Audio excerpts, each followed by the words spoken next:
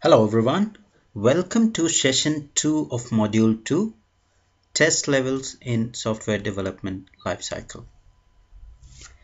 In this session, we will cover different test levels present in any development lifecycles. So let's get started. So different test levels, so there are 4 test levels present in any development lifecycle. So the first test level can be classified as component testing or unit testing. The second one is integration testing. Third test level is system testing, and the fourth one is acceptance testing.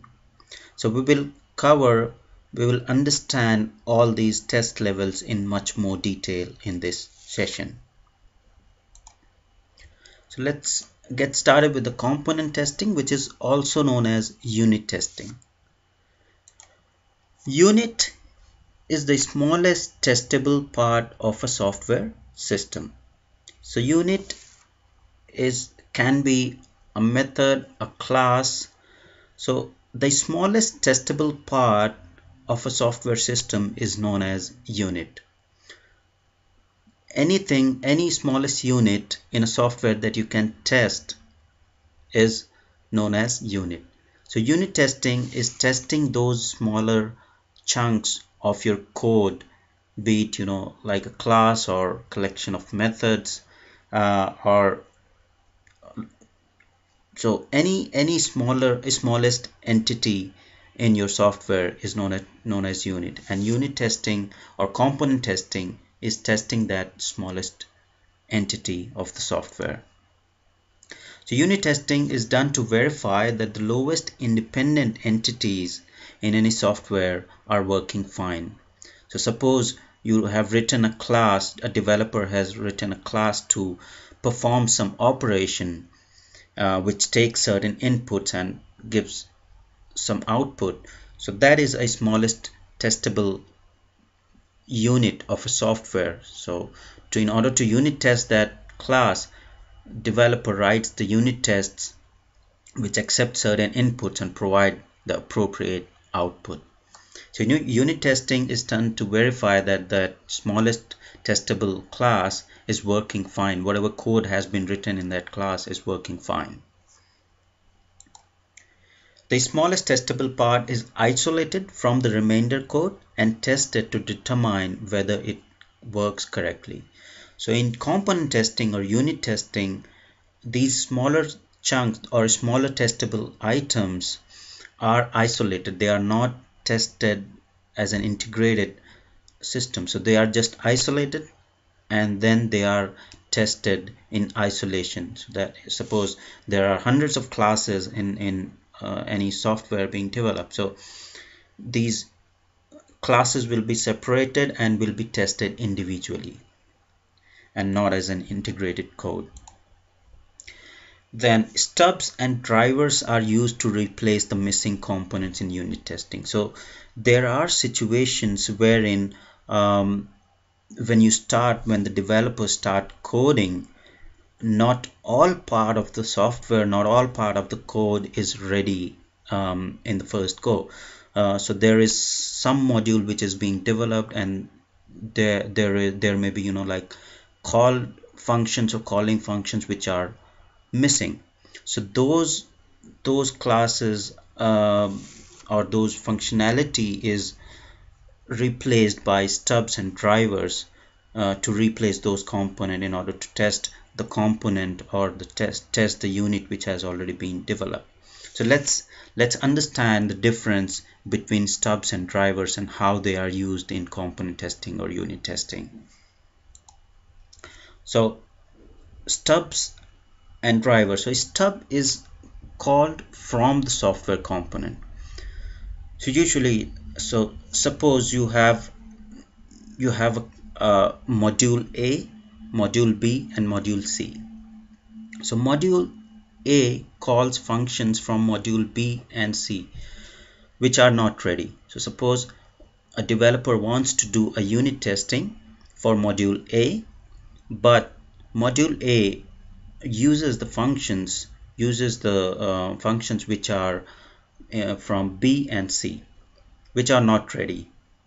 So what developer will do, developer will write a dummy module which simulates B and C. So he'll just quickly write a dummy module without worrying about much detail about the functionality of B and C model. He will just quickly write code to just simulate what B and C, what module B and C do, and return values to A, so that he can test whether module A or the functionality that is being implemented in module A is fine or not.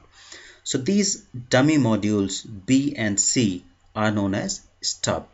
So stub is called from the software component. So if you see the figure, A is calling the functionality. A is calling some methods from B and C. So B and C are known as stubs. Now let's see what the driver is. So driver calls a component to be tested. Okay, so in the same scenario, in the same example that we took before, suppose you have modules B and C ready, but module A, which calls methods, which calls functionality from module B and C, is not ready. So in this case, what developer will do is developer will write a dummy piece of code for module A which takes care of the call for module A. All right, so this dummy piece of code for module A is known as driver. So driver calls a component to be tested. So in order to replicate the call functionality to test module B and C, drivers are required. So the module A will be just implemented quickly by the developer to simulate that functionality, the calling functionality in order to test B and C, and that module is known as driver. That dummy piece of code is known as driver. Now let's go ahead with component testing. So component testing may include testing of functional and non-functional characteristics. So it's not necessary that component testing will only test functional, will only do functional testing and not take into account the non-functional characteristics of the software. So component testing tests functionality as well as the non-functional attributes like resource behavior, if there are memory leaks or something. Then it also takes care of the robustness testing, that is invalid inputs or stressful environment conditions. And then it also tests about, it also takes into care of the structural testing or the branch coverage or statement coverage. So it takes into account the functional and non-functional characteristics in the unit testing. And component testing is typically done by developers. So mostly unit testing or component testing is responsibility of developers. It is very rare that you will find that unit testing is being done by the testers. Reason being, the person who is developing the software knows his code better, and he can write those unit test scenarios quickly rather than somebody else writing those unit test cases. Testers always provide input to the developers in unit testing or component testing, but the main piece of unit test code or the unit test cases are being developed by developers. So it's mostly done by developers because it needs access to the code that has been written by developer, and it needs development environment support. So if a software is being developed using Eclipse IDE, so you need access to all that development environment and all the code to write the unit test cases for the code that is being developed. So mostly it is done by developers, because you need access to code and support to development environment. It's very rare that you will find unit testing being done by developers. And defects are typically fixed as soon as they are found.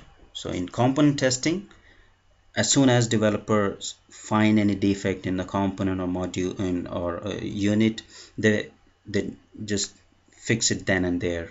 There is no formal defect logging process in component or unit testing. So they write their unit test cases, execute those test cases, and if they find any defect around unit testing, they fix it then and there, and no defect logging process followed in component testing or unit testing.